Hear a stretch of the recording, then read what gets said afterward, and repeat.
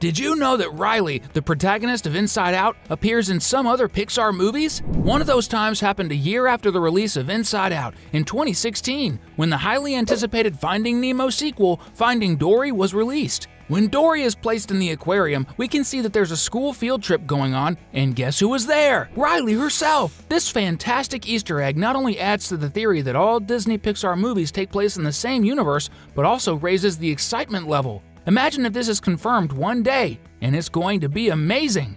Note, this isn't the only Disney Pixar movie where Riley appears, as we'll tell you in this video. There are many character appearances in other animations and connections between different movie storylines that we're about to reveal to you. But stick around until the end, because I want to see if your mind doesn't explode by the end. Riley's classmate.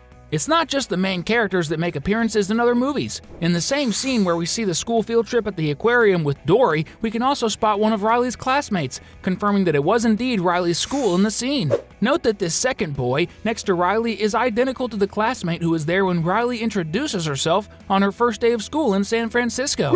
If you look closely, you'll even notice that the number 86 on his shirt can also be seen in the aquarium scene. That's an interesting tidbit about this number. It's the year Pixar was founded, 1986. And since we know there are no coincidences in the company's animations, this is a clear tribute from the employees in the film.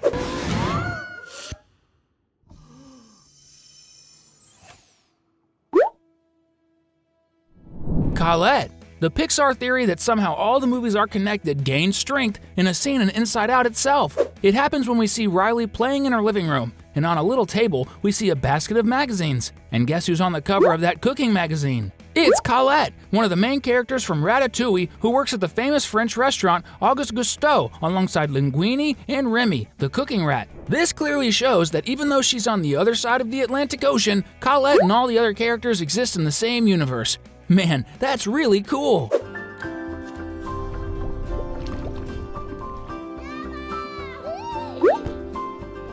Boo in Inside Out. Another eerie connection between Pixar movies is the appearance of Boo in Inside Out. Well, in Finding Dory too, but with the Inside Out gang. You get it? I know it's confusing, but let me explain. Remember Boo? That little girl that Sully and Mike accidentally take to the monster dimension and ends up being responsible for all the good things that happen in the movie. Now, tell me, when you see this girl, doesn't she look a lot like this girl, just older and bigger? So, many people don't know this, but Pete Docter, the creator of Inside Out, was also one of the minds behind Monsters, Inc. This undoubtedly strengthens the connection between the two movies, and maybe that's why Boo appears in Finding Dory with the Inside Out students. The theory of a single Pixar universe makes more and more sense.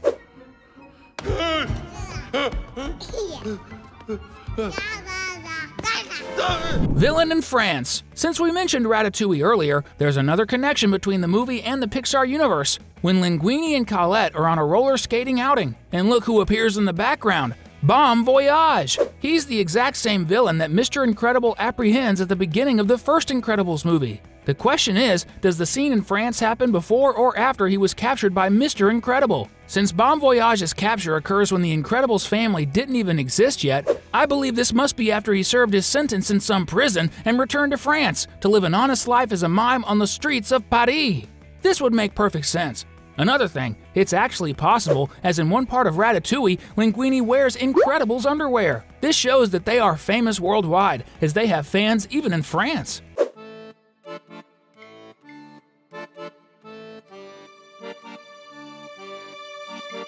But tell us, do you really think the theory of a single Pixar universe makes sense? If so, comment below with #universe. Duke Kaboom! Speaking of Incredibles, one of the funniest characters from Toy Story 4 appears in the second movie of the Disney superhero family. We're talking about Duke Kaboom, the world's greatest stuntman, at least in his own mind. We can see the super motorcyclist and extreme action and danger enthusiast in probably the most dangerous place in the world, Jack-Jack's crib, the youngest child of Elastigirl and Mr. Incredible. My friend, that's living dangerously, especially for someone who knows the number of sinister powers that little baby possesses, including shooting laser beams from his eyes, turning into a bizarre creature, and controlling flames. I admire Duke Kaboom even more now.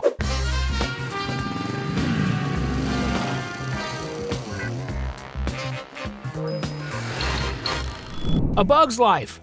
After Toy Story, released in 1996, the second film from the Pixar-Disney partnership to be released was the excellent A Bug's Life. Seriously, if you haven't seen this movie, it's worth checking out. It's really good. But here's the detail: two of the main characters from the film, Flick, the protagonist, and Heimlich, the slightly overweight caterpillar, make a special appearance in Toy Story 2, released in 1999, a year later. In a scene included in the movie's blooper reel, we see the insect duo talking on a branch that Buzz passes by, and they get tossed off. This is definitely an official appearance of characters from one movie in Pixar Animations, which helps strengthen the argument that all the company's movies are somehow connected. At least Toy Story and A Bug's Life are, that's for sure. And action! Sid in Coco. Those who are more familiar with Toy Story will definitely remember Sid, Andy's neighbor who took pleasure in destroying his toys and eventually learned a lesson from Woody for doing so. Well, in the movie Coco, we see a character that many believe to be Sid himself. During the music festival in the Land of the Dead, we see a guy wearing a shirt identical to Sid's, trying to showcase his music to everyone, but it's not very successful. The detail is that he's a skeleton, which means that if he's really Sid, it means he's no longer among the living. Spooky.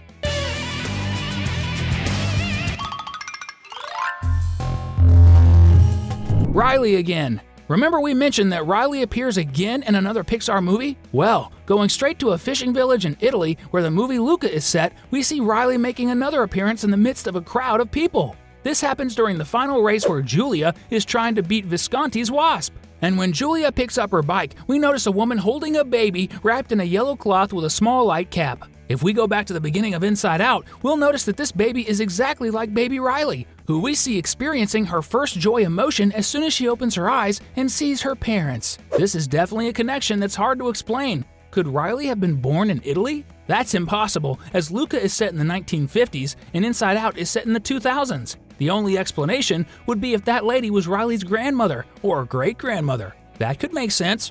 What do you think? Dinosaur in Inside Out. This is a scene that only true Pixar fans noticed. In one of Riley's memories, when she and her parents are on their way to San Francisco, they stop to take a picture with a statue of a Triceratops, an extinct dinosaur from millions of years ago, at least on the days when the events of Inside Out take place. This is because if we go back in time, way back, we reach the movie The Good Dinosaur, and we see that the dinosaur character in the photo of Riley's family in her memories is the same dinosaur that interacts with Arlo in some scenes in the movie released in the same year as Inside Out. In other words, the two movies can perfectly be part of the same universe, just with a few million years difference in their timelines. But the Pixar theory makes more and more sense, that's for sure.